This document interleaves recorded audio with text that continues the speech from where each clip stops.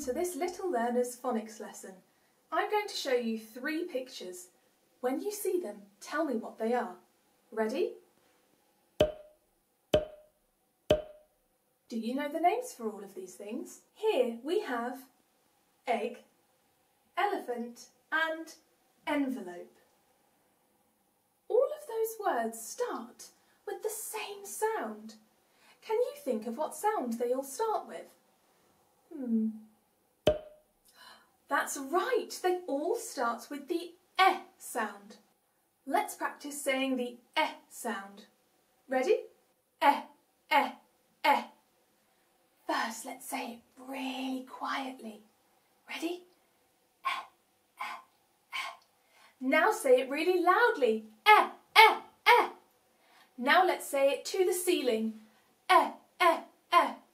Now let's say it to the floor. Eh, eh, eh. Now let's say it to each other. Eh, eh, eh. Very good. Sometimes when we try to think of a sound, it can be a little bit tricky, so we can use an action to help us. For this sound, eh, we use this action, as if we are cracking open an egg. Eh, eh. Can you try it with me? Eh, eh, eh, eh. Well done.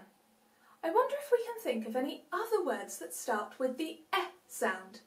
Pause the video now to give yourself some time to think. I know, I've thought of 3 words. Let's have a look at them.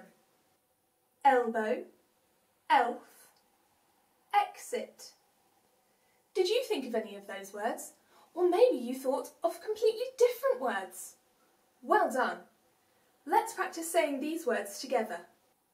Elbow, elf, exit. Well done. Now I've got a bit of a challenge for you. I've hidden 3 eh in this picture. Can you find them? Pause the video to give yourself some time. There they are. Did you manage to spot them all? Well done for giving that a go. Now to finish our lesson today, we're going to practice writing the eh sound in the air like this. Can you try with me?